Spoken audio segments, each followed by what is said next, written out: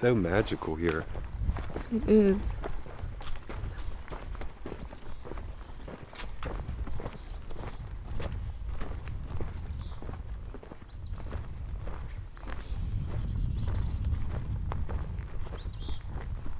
You see the little squirrel there? Yeah.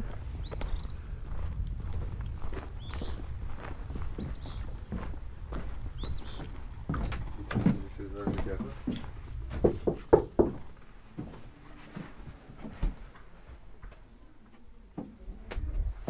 There, somebody. Yeah, they're coming. They're right there. Oh, there they are. The door's open. Hi, Hilmar. How are you? Great, how are you? Yeah, great to see you. Hi, hey. I forget you're tall. Hi. Us short people Good. here. You Hey, too. Marilee, how are you? Good. You're the camera girl, Yep. huh? Yeah, our cameraman canceled on us today, Oh. so Wouldn't you know it, right? yeah. But Marley is really good with the camera, so. Very good, very good. Awesome. Is there a place I could set this backpack down? Anywhere. Well, probably here. Okay, yeah, that looks like a good Yeah, space. yeah, you can grab that anytime. Here, let me turn that radio off. Yeah, yeah. I have coffee or iced tea. Yeah, there's also. It's creamery coffee, so I could just make it hot for you, or it's mint iced tea unsweetened. Coffee sounds great. Okay. I think iced tea sounds good. Marley says iced tea sounds great. Good, because I have this full pitcher. Awesome. Well, if I made it it's yesterday. easier to do tea, we could just do No, tea. no. Coffee is so easy. Okay. Yeah, I'll make some. Man, Hilmar, it's been a while since we've Yes, been here. yes, it's true. I love Yes, this space, yes. though. Yeah, it's nice. It really ingrained in my mind last time I was here, Yeah. and I feel like it's like an iconic, one of a kind space you got here. I love it. Yeah. Well, we both also. I mean, I don't want to go anywhere else. You know, From the house here, and that's back and forth. just back and forth That here. could be it. That could be. We walk to the I mean, house. We walk truly, to yeah. work. That's great. You didn't see this one. No, what is this? This was the work of last summer. This was I last started summer. in July and finished in October. I didn't do anything else. It was a big tree from the neighborhood, red maple, and it had this natural layer on the outside and this, this kind of protrusions. This was a gift from the tree. I didn't even touch it, Oh wow. so it's just amazing. Wow. And so I spent all my time for 4 months with this tree.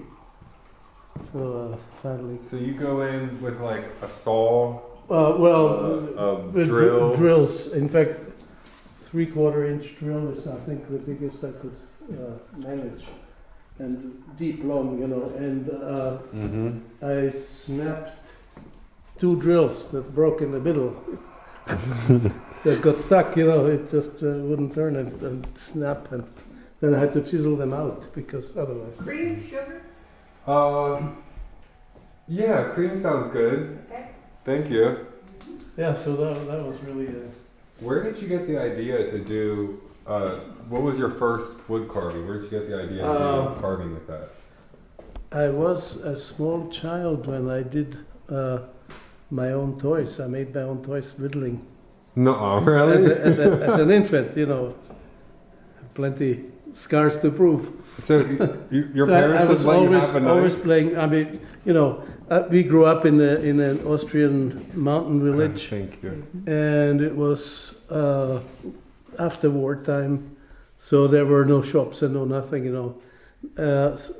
So we had to entertain ourselves out in nature, and my grandma's farm was where I literally grew up. First 6 years. American kids don't know nothing about making their own toys. Well, I was always fascinated in boats and water, and so I made all these little boats and played in the water with it. And So you said- until I grew up and went to Greece and bought my first boat, and then a big boat and so forth. So then that dream became reality. When I started to study in Vienna, in order to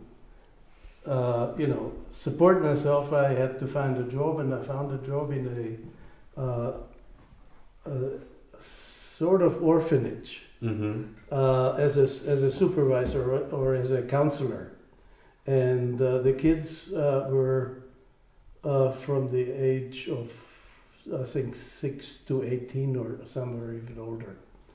And we had to make sure that they did their schoolwork and they ate all right and they polished their shoes and brushed their teeth and so forth. And I had during the day the kids were in school, so we were free to go to the academy and study and to the university. And sometimes we had a free weekend. I would do artwork for myself, and we had an interesting pear tree growing in the garden on the grounds of the building of that place, and I couldn't resist one day, and I took a saw and I sawed off a branch and carried it in, and that was my first wooden sculpture I ever did. I made a sort of a crucifix out of it, a figure in it. On a cross like, and I got in trouble because I cut the tree practically. So what happened? What happened when they got you in trouble for cutting the tree? Well, they ended up with the piece on the wall, in their. Didn't you give it to the teacher, to the friend Dorothy. that we know, to Dorothy? Dorothy. The housekeeper, the manager was a Swiss lady, and the director was a German Protestant minister, and they eventually got married. And when I left that place, they got the sculpture. And Penny saw it when we had a show in Vienna the last time, and we went to visit this lady, and. She came out and, showed all the works she had gathered from my brother and myself. My brother also painted in those days, and in fact, she could not remember who painted it, whether it was me or my brother. And then Which explains that his name is not his family name, No, Gottesthal. I chose the village name. Because his father painted and his brother painted, Yes. and then it was confusing that the family name was Pfister, and that was why she was holding the painting and didn't know for sure and that which was one a real puzzle. which I mean, Pfister. So who painted it? Did my brother do it or did I? And I didn't quite remember.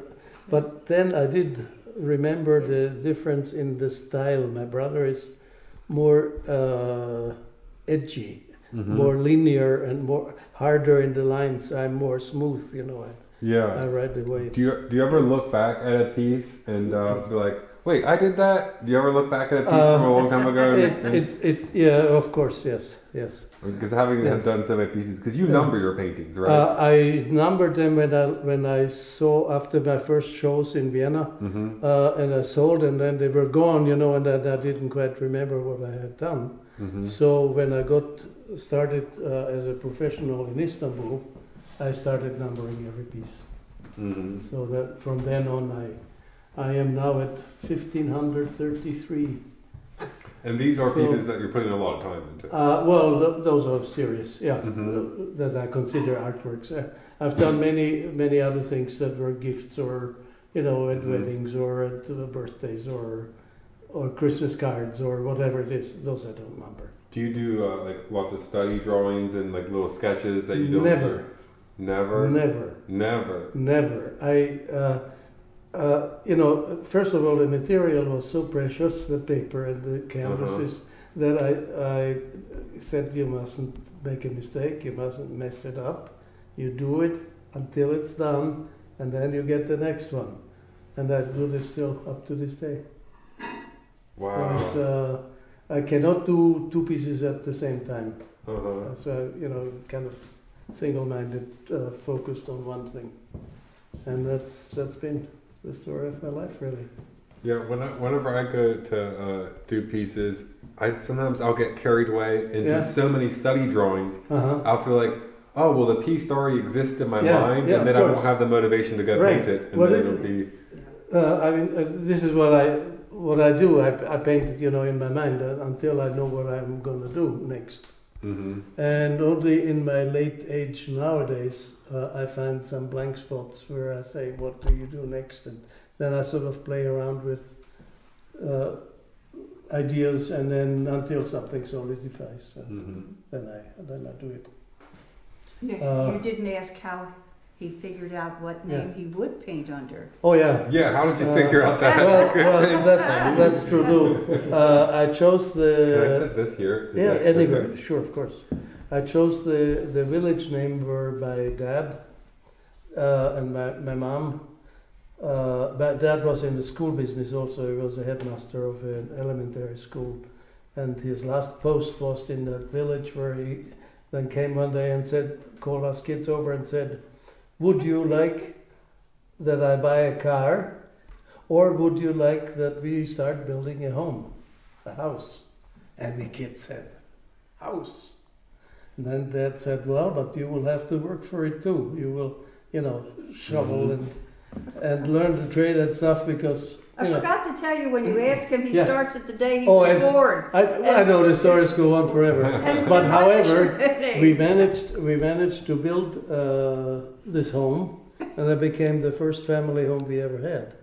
And it was in the village of Gottesthal. Gottesthal, which has a very poetic, nice name, God's Valley, Valley of God. Oh wow! And it's nice? By a river that makes a sort of a snaky curve in the middle of countryside, mountains on either side and all around. Yeah, I've asked Hilmar would he like to go to paint, and he gave it some thought, and he said my back deck.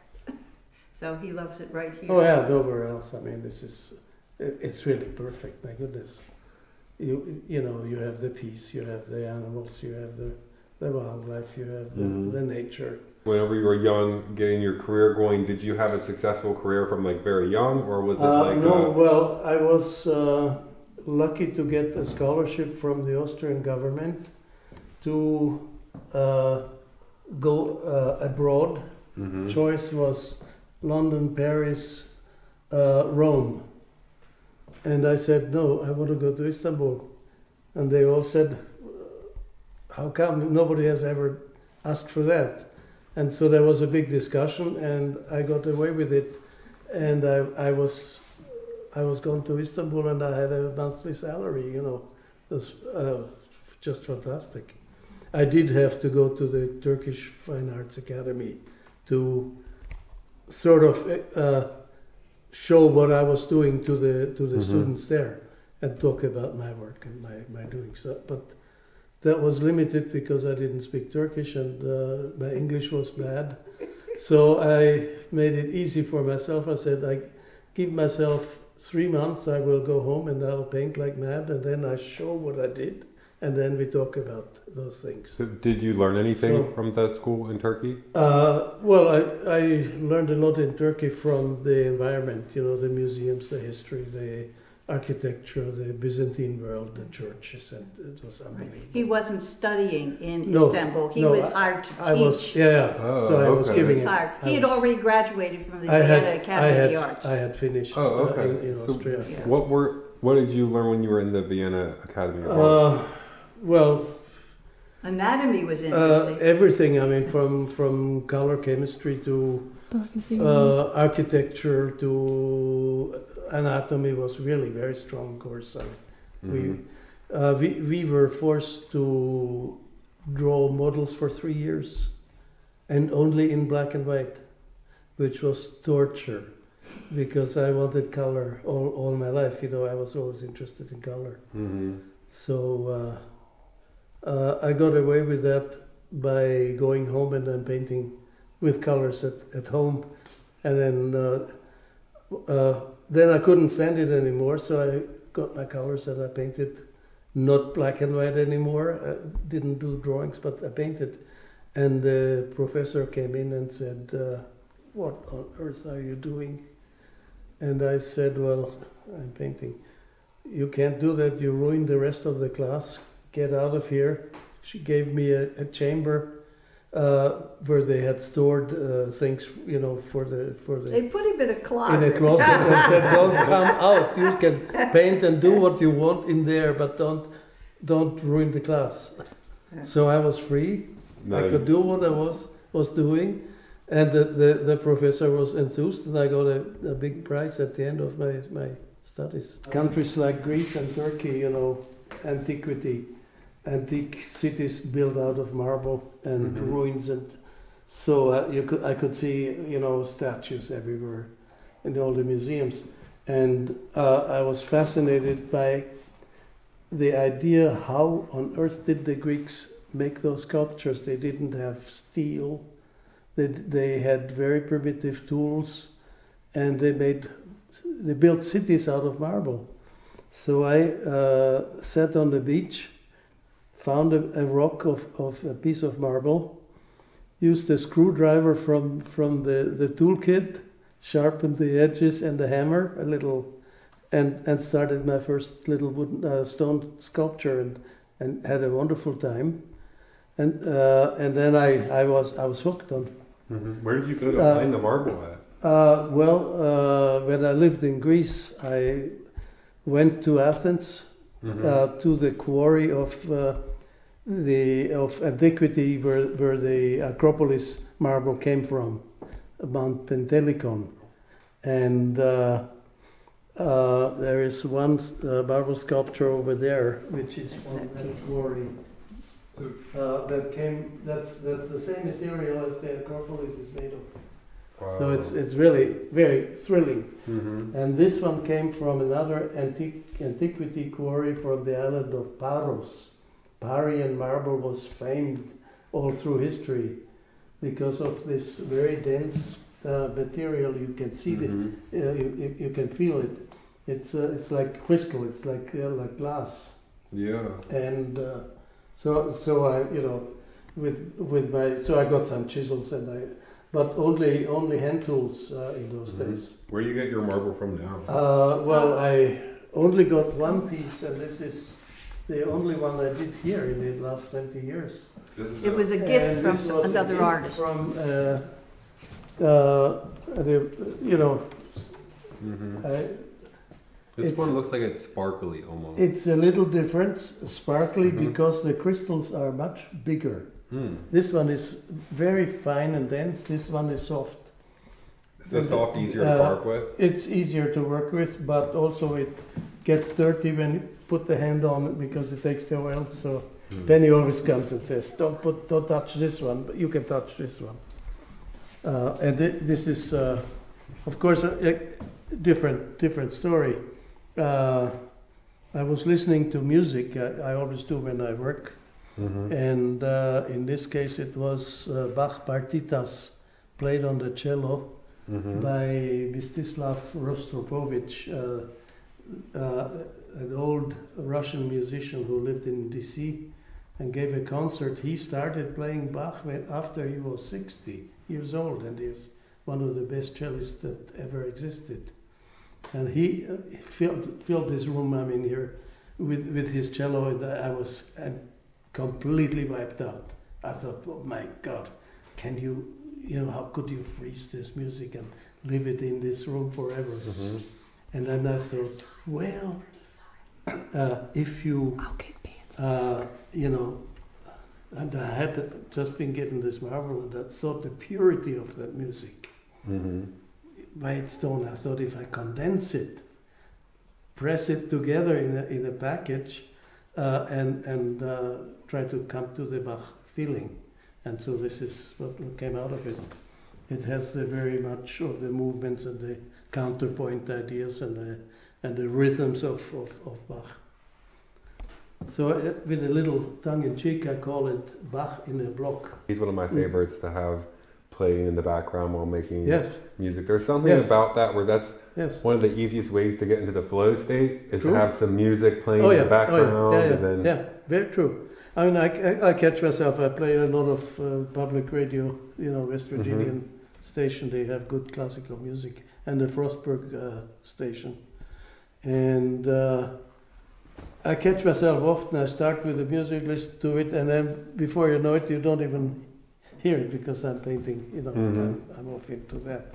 Do you have different types of music that you use for different types of pieces? Well, I am fond of classical music because that's been my background too. I used to play viola a little bit and a little bit of piano, and so we were trained as kids. So your parents had you trained in painting? Well, not necessarily trained you in painting, but they had you painting, drawing, music, all different types of stuff. Well, sort of. My older brother, who was only a year and a half older, was the genius in the family. He was the talent. And he was sent to art classes and courses, and he learned. And I was the little kid that I was always looking and wishing and dreaming to also do what he could do. And so I naturally, I think, stretched myself to try to, you know, follow him. But I never did, you know, have my own color sets or my own things. So I was more into carving, making wooden things. And later on, when I started with the, you know, when I got accepted in the academy in Vienna, it was a real breakthrough for me because then I was becoming an artist. My brother stopped being the artist that he was. He went into teaching. And was he teaching art? Art, yes. And I was in freelance, you know, artist. So then you've done that pretty much your whole life then, I right? did that all my life, yes. Yes, I was very lucky to get away with it. Wow. Started in Istanbul. I was given that grant for 1 year. The year went over and I went back to Vienna and went to the ministry people and said, would it be possible to get another year extension? This was very, very useful. And they gave me another grant for another second year. It was a sort of scholarship for internship for gifted students or gifted kids. What was it about Istanbul that you wanted to go to there?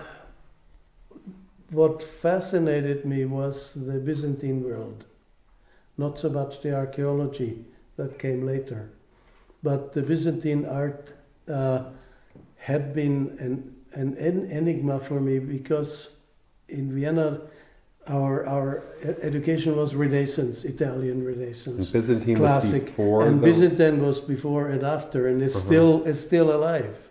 It's Byzantine culture or painting has never stopped producing, whereas the Renaissance turned into Gothic, into Rococo, into Romantic, into all kinds of styles.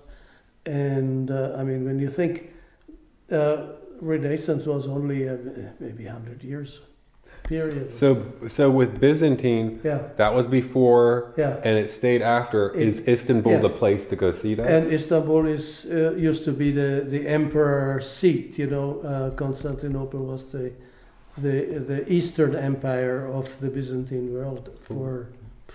Where do you think you would go now to go see like newer Byzantine art? Anywhere really. And if you go to Greek churches, if you go to Russian churches, Greek, they kept the tradition up. They have schools of monks that paint icons, for instance, traditionally with all their formulas and so on, because it's a style that is almost prescribed. They have formulas for it, and you cannot break away from those things. It's, you know, you cannot paint a saint freestyle. You have to do it that way, and the clothing and the this and the that.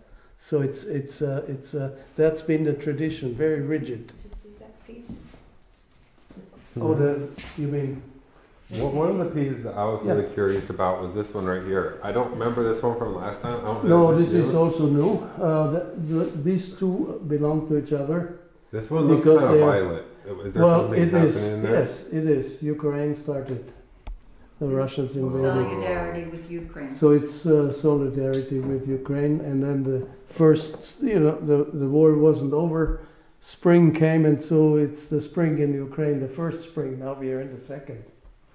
So it's I painted this out of my. What made you want to paint that about Ukraine? Because it bothered me so much, I lived in always in Austria was surrounded towards east and southeast and northeast by the Iron Curtain countries, and that was until way in all my life really. Whenever you traveled through Yugoslavia, Bulgaria, Romania, Czechoslovakia, so it was always Iron Curtain, and it was total different feeling of. I've had some stories with my art getting through from Greece back to Europe, driving communism and was always something not very healthy for me. The one border crossing I remember was I had big paintings on top of the car in plastic sheets wrapped from the weather, and you could see through the clear plastic what it was. And I thought, well, you go to the customs people and say, well, I had lists of all the works always, and they would say, yes, okay, check, and then he said, what is this? And I said, well, don't you see, those are 3 paintings, big paintings up on the roof. This guy pulled out a pocket knife and went and sliced my painting through the plastic. I almost, lost it there. So he was just nasty, just mean. Well, do you think it was an accident? Like he was trying to cut the plastic? No, it was no accident. That was on purpose because he was a mean son of a gun. It was really terrible. And that was trying to cross the border in Austria? From Greece into Yugoslavia. Into Yugoslavia. And, in those days, things became easier when the Euro countries got together, and you didn't have to stop at borders anymore, and you had one currency, and all this was now it's much easier than it used to be, but it was always a. How long did it stay difficult like that for? Oh, it was all through the 80s. I mean, I left in 93 to come to the States, so it was until then. Was that what brought you over here? Was just less oppressive government? Or well, you don't need a passport when you go into West Virginia from here, right? Mm-hmm. So it's really a free country in this sense, and one currency, and they all speak the same language. So it's really fantastic difference. You could breathe when you entered Austria, coming up from Yugoslavia. You could say, it's a free country. Was it who was in control of Yugoslavia? Was it just a corrupt Yugoslavian government? It was still Tito during the time. He was the marshal who then took over. He was like a Mr. Putin nowadays. Very strong man, and everything was under his iron rule. And that was just not a very good time. So, do you see similarities between what's happening now and what happened then? Oh, definitely. I mean, first of all, I was born during the Second World War, and to go through a situation like we all did under Hitler is exactly what is happening now. It's like a replay of the old games, the old mentality, the old thinking, the old using people for, and the carelessness about lives. I mean, total single-minded, crazy. I thought in my lifetime I would not have to face things like this again, because we had a difficult childhood, and the years after the war were really not funny. So what do you think about children now? They're not tough like children used to be a couple generations ago or generations before that. And I'm always wondering what would happen, and if wartime were to come to America, and a bunch of kids who don't know anything outside of their cell phones are going to be, what's that world going to look like? Well, this is true, but anyway, warfare is totally different now. Yeah. Than it is. I mean, you have the drones. Mm. Yeah. You don't know what hit you when it comes, but you're gone. And then the nuclear threats, and then all the new type of biological warfare and all this kind of nonsense. This is really a lot of different. Yeah, technological warfare, computer systems. Oh, everything. It's totally new. So you're here up in this place. It seems like secluded, away from all of that. Yes, it is. It's a real island. So do you use the internet a lot whenever you're doing your artistic practices, or never? I don't have a computer. I don't go near a computer. I don't, go into any. It annoys me too much. I don't have patience for computers. CNN news. I do like to catch up. Catch up on the news. On the news, at least BBC and to at least know what happens out there. Mm-hmm. But otherwise, and then I come here and I digest the news, because I do want to be in a contemporary situation too. Mm-hmm. And this is why I react then to news like I did here. There's next to you. Yeah, those are paintings, for instance, also based on news. The last flight out of Afghanistan. After the U.S. Troops withdrew, all these people on the ground that wanted to get on the planes and stuff. It was pretty dramatic. This reminds me of a graveyard. Yeah, or gravestones. Yeah, if you think of the poor Afghani women nowadays, what they go through. No future hopes unless the whole thing changes, which won't easily.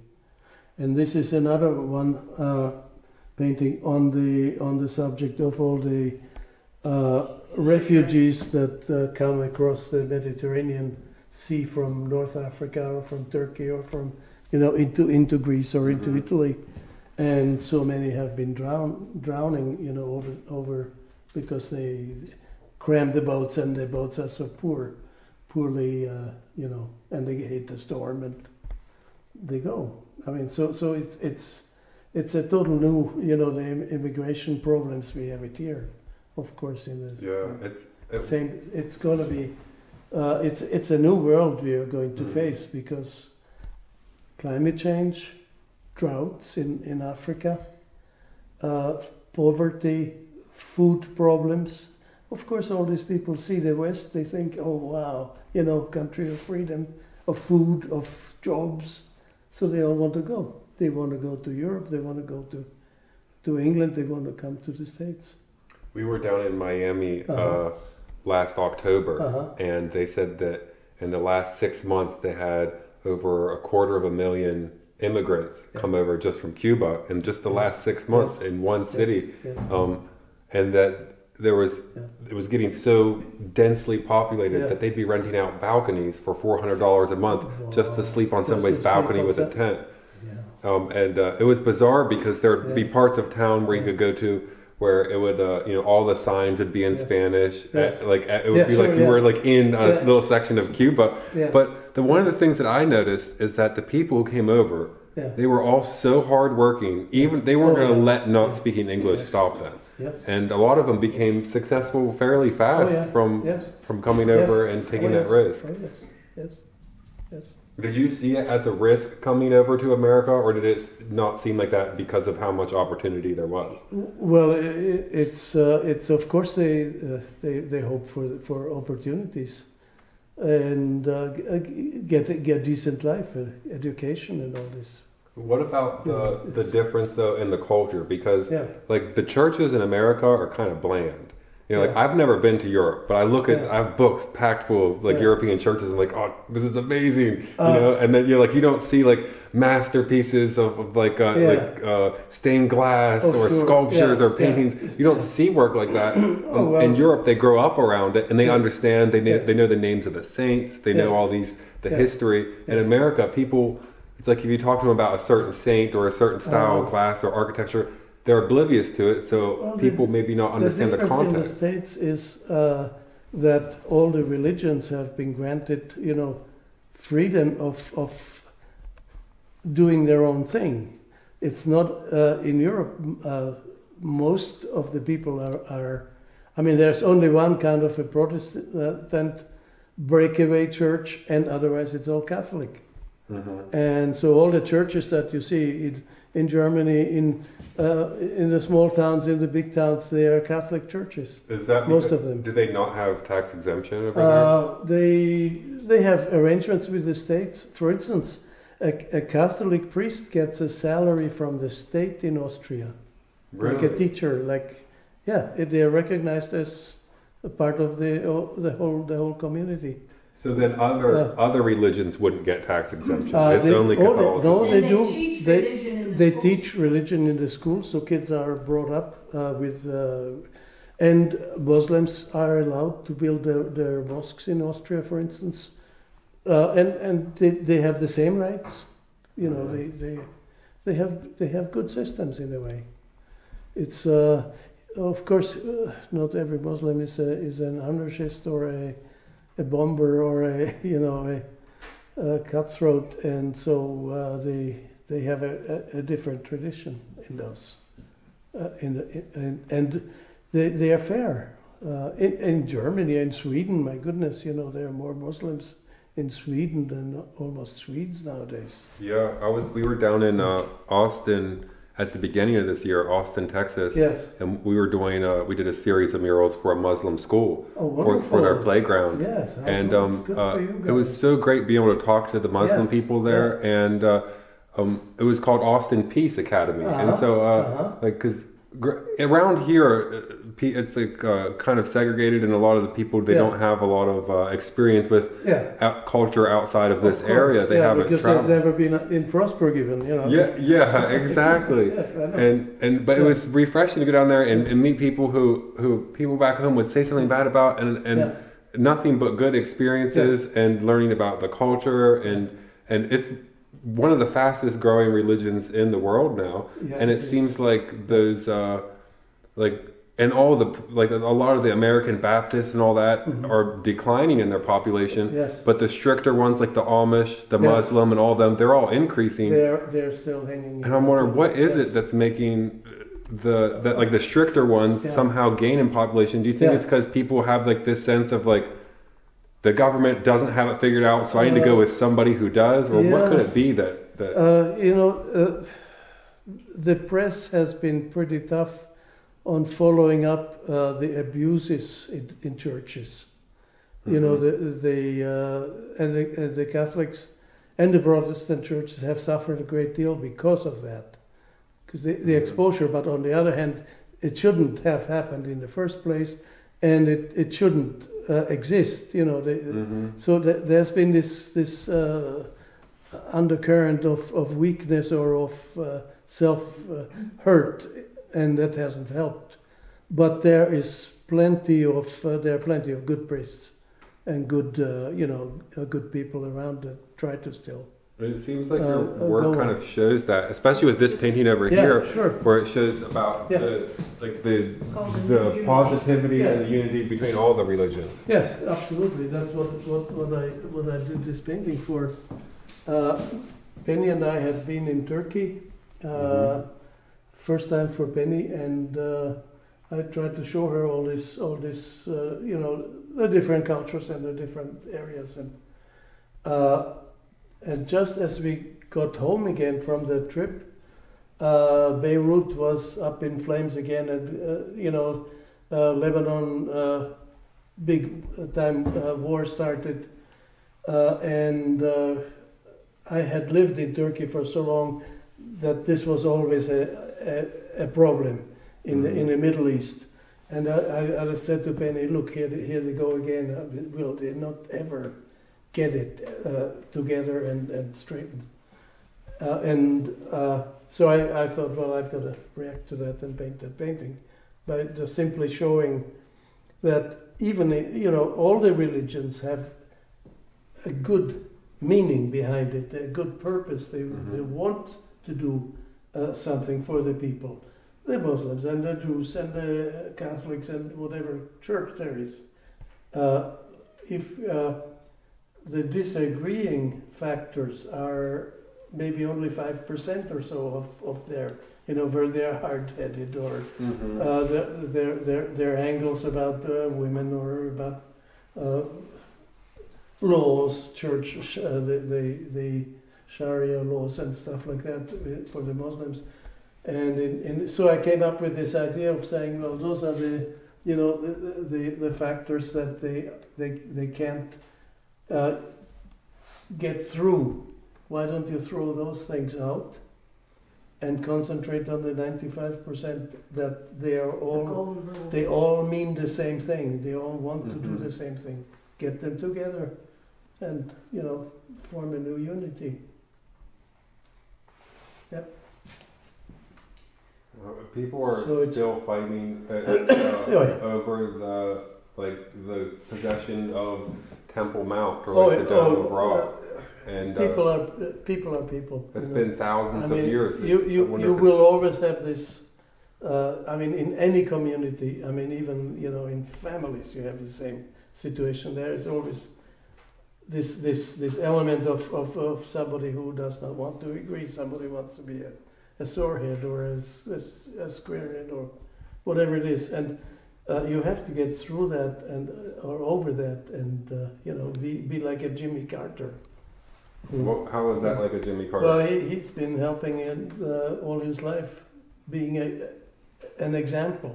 He's of all the presidents that I've ever heard of and experienced. He is some very special person because he really meant it.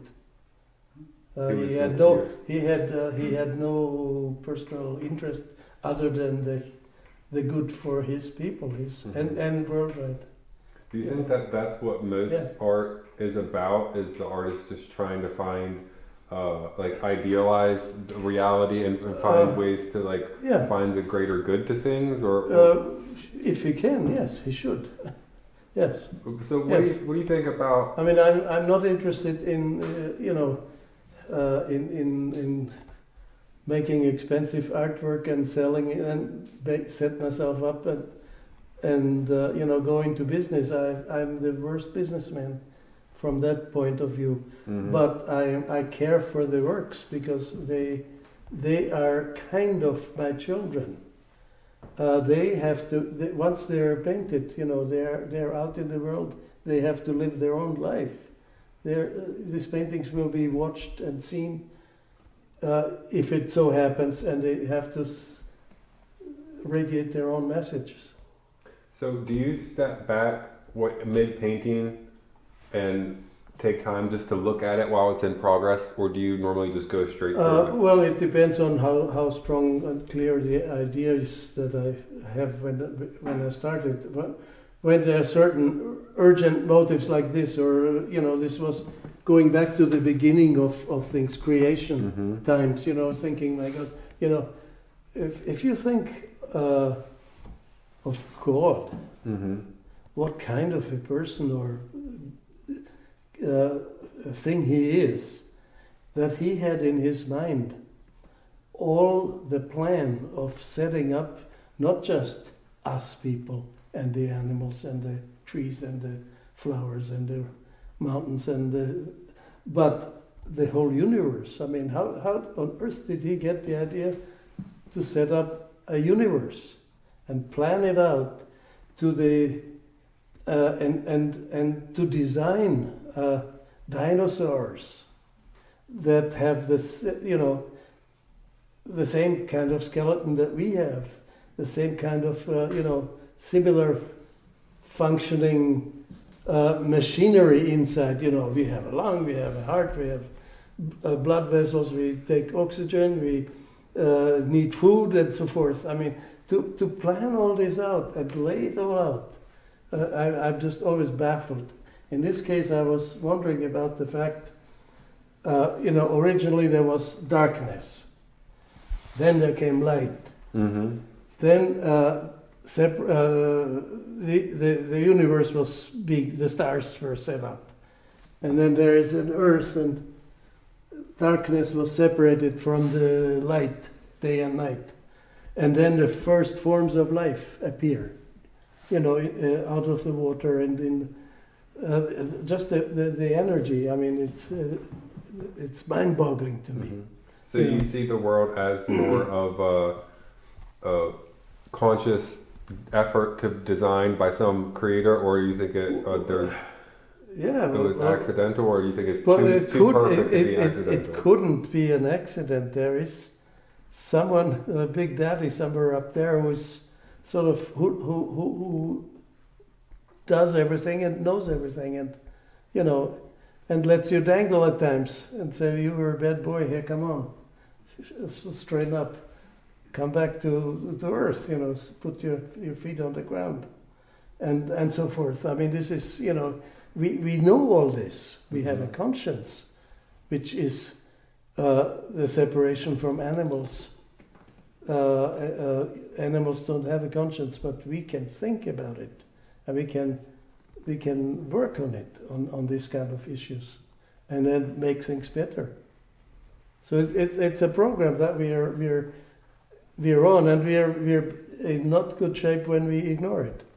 That. Yeah, I think of like as if whenever you're not aligned with the nature of the universe, mm-hmm. things start breaking before their time to break. Oh, absolutely. And they'll start falling apart before they're supposed to fall apart. Yeah, oh, absolutely. And, absolutely. And it's easier to get lost. And then, yes. But by yes. somehow finding a way to work in harmony with whatever the nature of the universe is, you will somehow harmonize, and then that allows you to increase the vibrancy and the resonance of your frequency. You said it beautifully. Yeah, absolutely. Yes. And I think it allows for like not necessarily a longer life, but a deeper life. A continuation. Mm-hmm. I had a visitor in Greece, a French young man, who had, with his girlfriend, we lived on the beach, and we met, and he explained, he said he had 1 year to live, he had cancer, and his parents got together and sent him on a world tour because he should see the world for as much as he could. And he was very grateful for that, and when he left, he said one word I'd never forgot: bon continuance, a good continuation. Good if you are capable of continue, don't, like he was terminated or terminal, but if you're, in your heart, so what, and that stuck to my mind, to keep on the same groove, in the same mindset, in the same harmony with things. With this continuation, yeah. Do you think you're thinking about the past and we're trying to arrange it in some sort of way that makes it the future a better possibility? True enough. Yeah, of course, there is no future without past. I mean, I always look backwards and forwards. I don't stop in the middle, and then just Yeah, I mean, because I see, of course. If I see someone's artwork, I could kind of tell right away if they don't know anything about art history. Yes. Because it'll be kind of bland, and it won't have that continuity of like, oh, you're picking up where the last generation left off. Because you could, if you trace it back, you could see like, oh, well, they picked up where they left off, and they brought the idea a little bit further, and they said, oh, wait, you guys took it too far, we'll bring it back. And other people said, no, you didn't take it far enough, we'll push it off the edge. I mean, this is probably what I learned in my young years at the academy or during my studies. I was trying to expose myself to all the styles in painting, in architecture, in culture, musically as well, and learn from each period, you know. So Renaissance was of course important, but it wasn't the only thing. I wanted to go back to antiquity, I wanted to go to Greece, I wanted to see how the Greeks were thinking, how did they come up with their ideals of their human bodies and their thinking and their poetry and their plays and all. And but at the same time I also looked at anything very contemporary. I you know, spent a lot of time in modern music circles that was doing experimental music. John Cage was then a new light in the ultra modern music world, American, New Yorker, and of course all the composers you know, that led up to serial music and electronic music and all these kind of things, synthetic music. And that all was trying to find out all the different styles and different poles and the different reasons behind why. It wasn't just to try to be something different. It was something more substantial about it. And this meditative or deeper or analytical. And this is what I was working all my young years. Yeah, some people they'll try to be different, and they'll try to like and they'll just be absurd to be different. Yeah, but some people will try to be different, and then it's like, I want to expand or explore on whatever somebody else before me did. It's like I had a show. I had a show in London, and I was about 25 or 26, and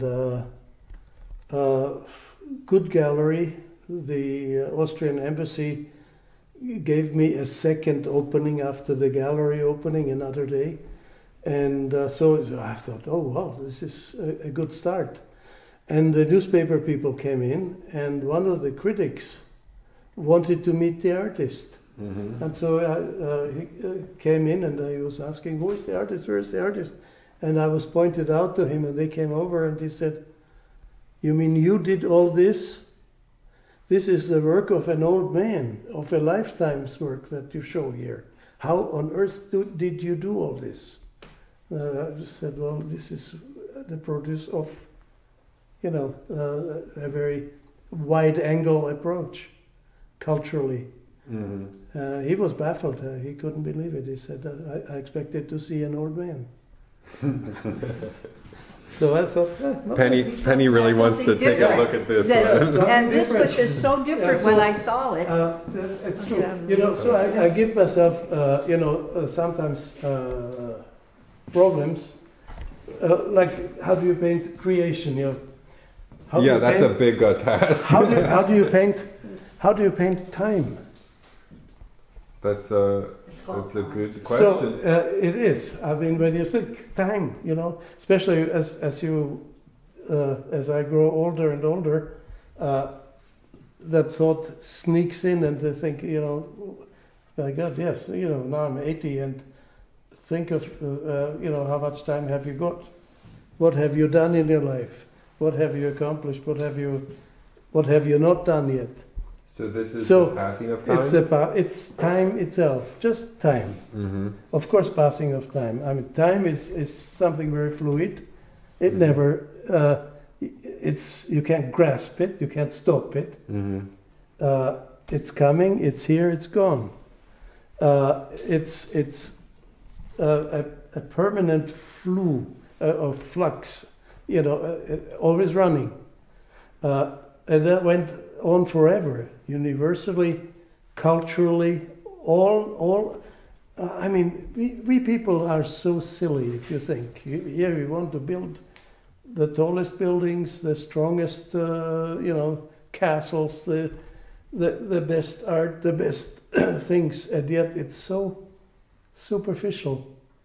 Because, you know, in 100,000 years, or in 1,000 years, or in 10 years, it crumbles, it falls apart. Yeah. Okay. And the problem now with the late art development is totally ignoring the fact of time. of durability, of making things. They just do, things for the moment, out there, splash, gone, sensation, gone, finished, It's something missing there for me. Yeah, sensationalism is definitely taking the place of meaning. Yes. I got a couple questions about this. First off, have you ever heard the phrase that about it's about geometry and about how geometry emanates throughout all different types of art forms, and it says architecture is geometry in space, and music is geometry in time. Yes. Have you heard that before? It's a fact. Yes, of course. This is the one. This is the piece that put me on to you and your work. I was in the Gilchrist, babysitting the gallery for them because they were like, Marley and I used to go down there and volunteer to go to watch. Yes. And so I saw this piece, and I was just like inspecting it, and I was like, I have never seen anything like this piece before. Yeah. And then I saw this one, and then that made, because I was. That's. He has a humor. So I do have. I have to sometimes. The first barbecue. Do something lighter. The first barbecue. And what year did you do this one? Just last year, maybe. Maybe. Yeah. Because that was so odd that I think you had done that the same year that I did a painting of Adam and Eve, almost in the same color scheme. There's an Adam and Eve over there. This one? In the corner, which is, and I tried to think about before the fall, before the apple. They're still, full of spunk and happiness and no problems, all just jumping. It's like childhood. Yeah. Have you ever heard of the concept of art parents? Actually, no. Art parents? Yeah. Parents? So parents. So art parents is whenever an artist has, say for example, two artists that came before them that they really like, and they say, well, I'll study everything from this guy, everything from this guy, combine them, that's going to be my style. Yes. If you had to choose two art parents, who would they be? Oh my goodness, that's a hard question. I had several parents. It's like art grandparents and everything. Grandparents and uncles and. So who would be names that come to mind? Rembrandt is one of the names. And on the other extreme, Paul Klee. Okay. And a German painter named Wols, W-O-L-S. He's the only one I don't think I've heard of so far. He was a very interesting artist who was part of the German troops when they conquered Paris, and he stayed behind. The Germans withdrew, and he stayed and lived in Paris, and did a lot of very personal scribblings and notes and very personal style connected to Dadaism, and because it was extremely personal, it talked to me a lot, because I thought, he dared, I can do that. So he was an interesting man.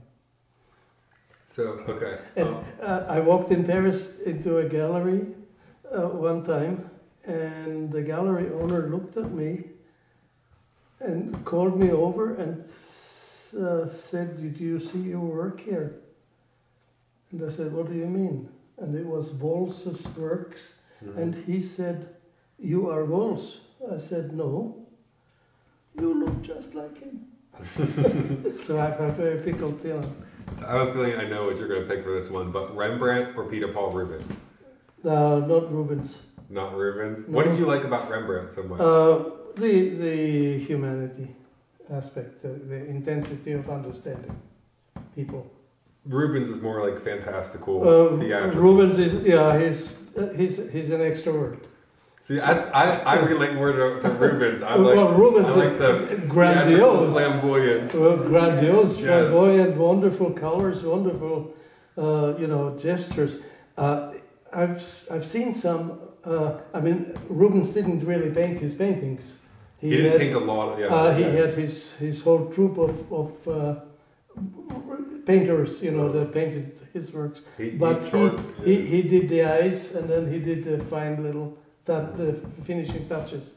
But he did the original sketches. Yes. And those are really wonderful. Yes. He would charge people more if he worked on the whole piece himself. Yeah. He was like, I'll have my assistants paint it, and then you get but for the premium price, if you want me to do every brushstroke, it's going to cost you way more. He was quite fantastic. I mean, very, very enterprising.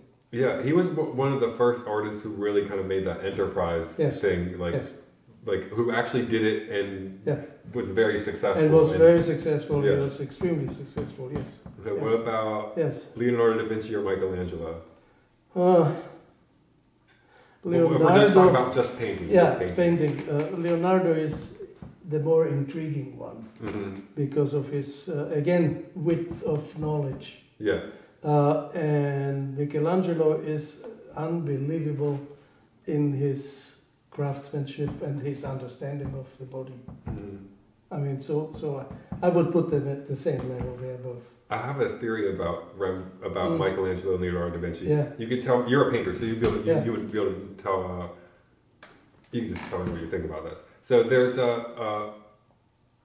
Leonardo da Vinci. He would have where he would paint the whole entire canvas in like this brown earth tone, like all the shadows. Yeah. And then he would use these light colors to just have the highlights.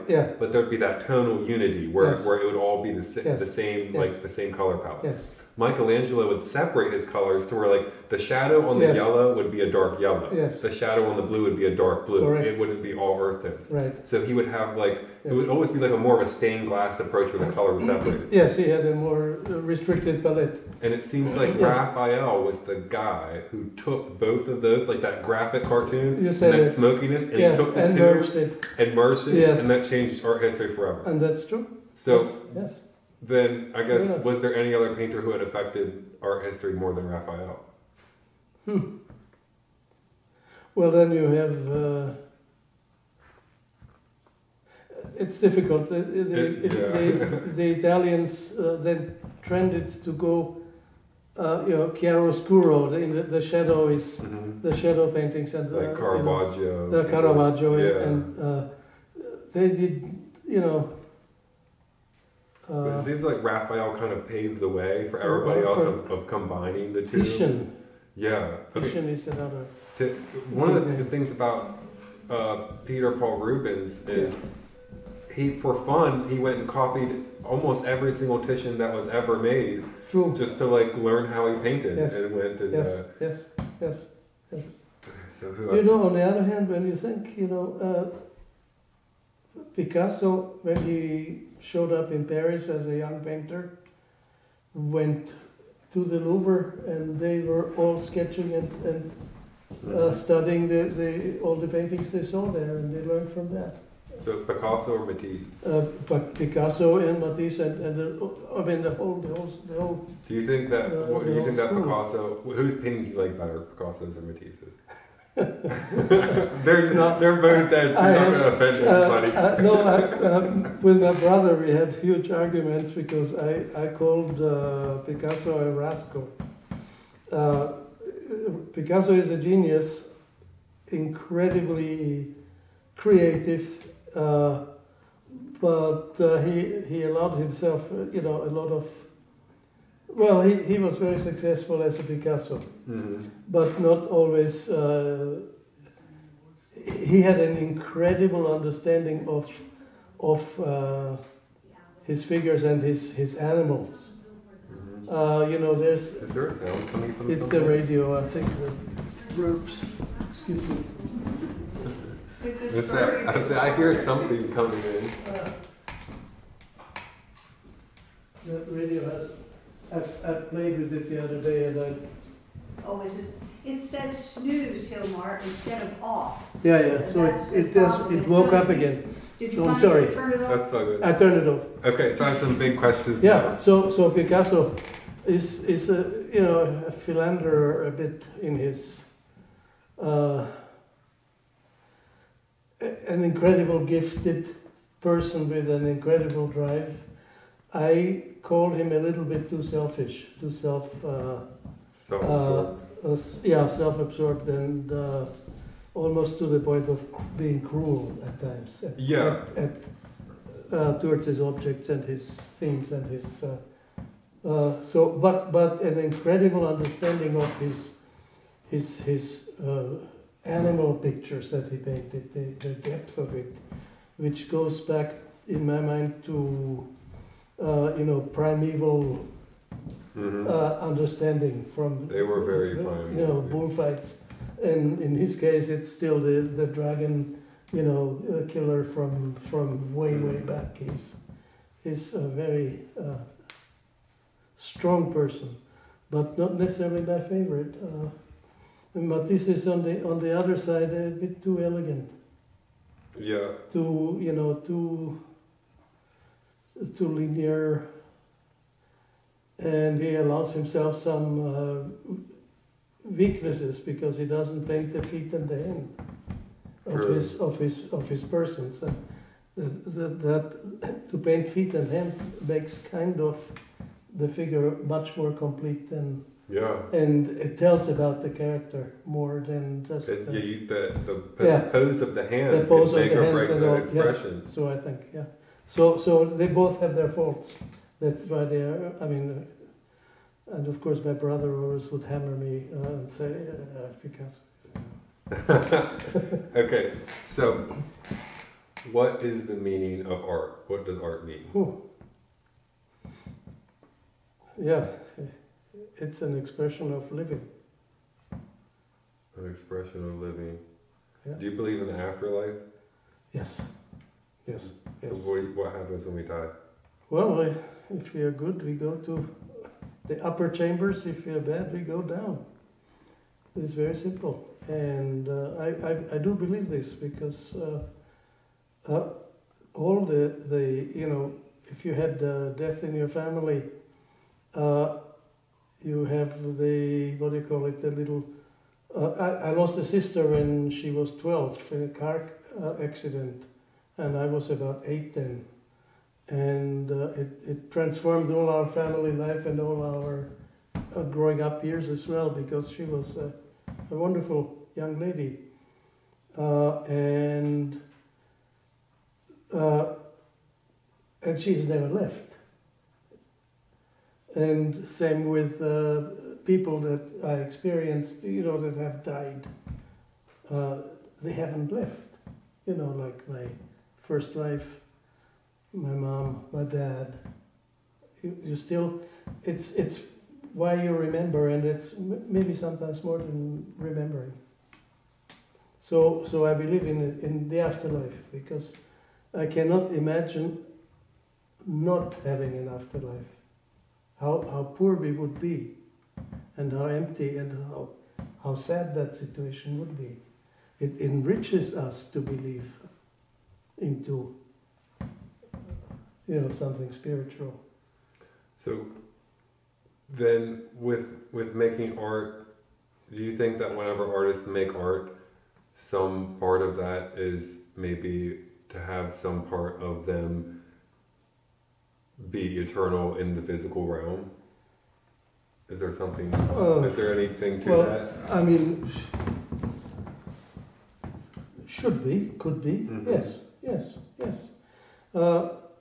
I always thought, if I paint a painting and that's good, that painting can live its own life, almost like a little person by itself, and influence and stream energy out to the viewers as as if it was like music or like same kind of thing.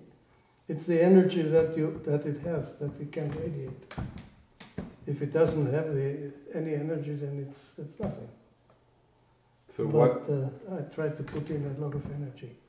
So what is it that you care most about in the world? What matters the most in the end? Oh my goodness! I know. I said I'm gonna do big questions.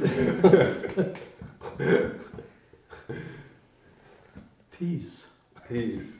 Peace of mind. Peace of mind and peace of, absolutely. I think that's what we...